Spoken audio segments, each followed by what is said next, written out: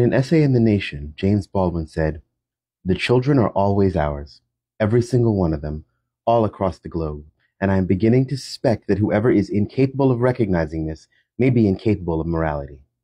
And I want to keep it real with you. I feel like we all have sort of bought into the idea that some children or other are worth more, are more important, that some people or other are worth more or are more important. I'm going to lose a lot of y'all with this, and it is what it is because it's my truth and I'm going to say it. I do not root for black people. I don't fight primarily for black people because I am a black person. I do it because black people have it the worst in this country. I do it because we are the people that if we were free, the rest of y'all would be free. But in my heart, I don't care what someone looks like. I have been around too many different people and have experienced being in community with basically every kind of person. And I know that people are individuals. And there is obviously and understandably reason to distrust people from certain demographics more because their programming has been worse, because their propagandizing has been worse. But I really think that we also have to understand why people are the way they are. It's not because of what's in their blood or the color of their skin. It's because of how they've been instructed. And the worst part is that we've all been instructed in a lot of the same ways because anti-blackness runs through the black community as well. The 14 words of the right wing, that essentially is mirrored by just about everybody. Because everybody, because they're being in a reactionary and, again, understandable way, they're reacting to the fact that only certain children seem to be cared for. So they're like, well, we're only going to care about ours. But in the end, that's not the goal, right? It's a stopgap to try and protect certain people in order to create a field where maybe everybody can get a chance. But the goal is that everybody is cared for and held and has the opportunity to live. I reject and I will push back on anyone who says that I shouldn't care about any children in the world who are suffering, about any people in the world who are suffering. I feel that as a human being. I just feel it. And I refuse to shut myself down because of who those people are. And there are people, even people who I otherwise respect, who are essentially asking me to do that, who are saying, well, why do you care about those people? They wouldn't care about you. Do you know how fucked up that is? It has become not fashionable to talk about unity because people are like, well, you just can't trust white people. And okay, like, you know, maybe a solid percentage of them, like let's keep it a buck. Yes, obviously. But that's not the way to go into it, not to mention the fact that we live in America and most of the people are white people. So what do you think is going to happen? Different groups of people, especially those that have been minoritized in this world, have an extremely understandable and protective urge to protect their own first. And I get it. And I'm not saying that that's not a thing in this world that isn't important. But what I am saying is that it is not what will help us win. It's not what will help us thrive. It is a trauma response and a survival mechanism, but it's not what is going to take us into the world that we want to see. Because there is a reactionary instinct for revenge within a lot of people.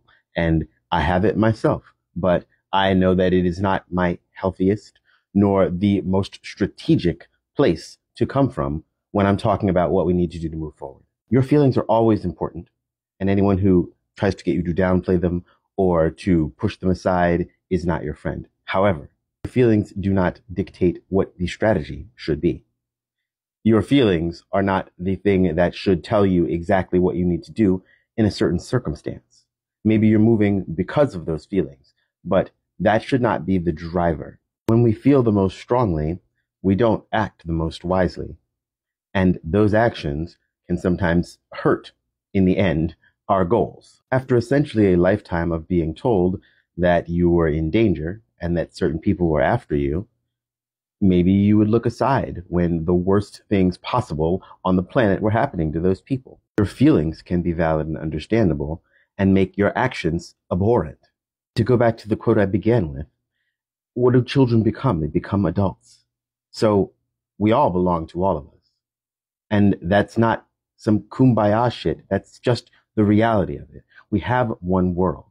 The differences between us are largely a trick of the light. And there's a reason that certain figures who push very, very like ethnicity, culture, race specific messaging, they are allowed to continue doing so.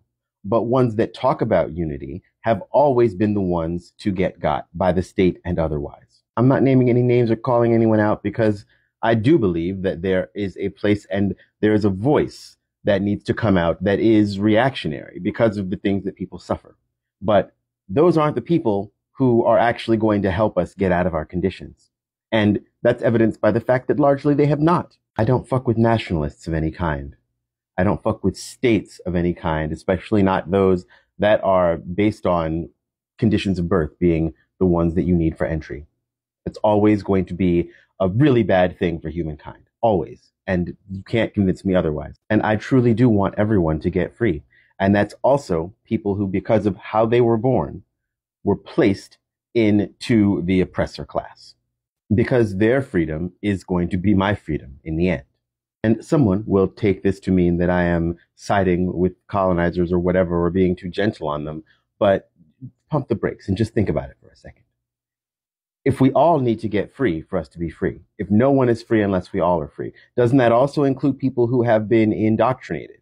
Doesn't that also include people who, from children, were taught things that were lies, that would supposedly benefit them, but don't really benefit them, because in the end, it all benefits the less than 1%, the vulture class. We have to take the messaging of humanity and like seeing the humanity in people. We have to take that back from the conspirituality people, from the people who have been using that as ways essentially to undergird the overculture by ignoring the concerns of marginalized people. No. We don't need to ignore them. We need to include them in that messaging. But we also have to remember that the baseline message is still true. We will not dehumanize anyone because of who they are. Because of what they've done is a different story. But because of who they are, never. I will never do that. I will not let someone else name for me what another person is. And you shouldn't either.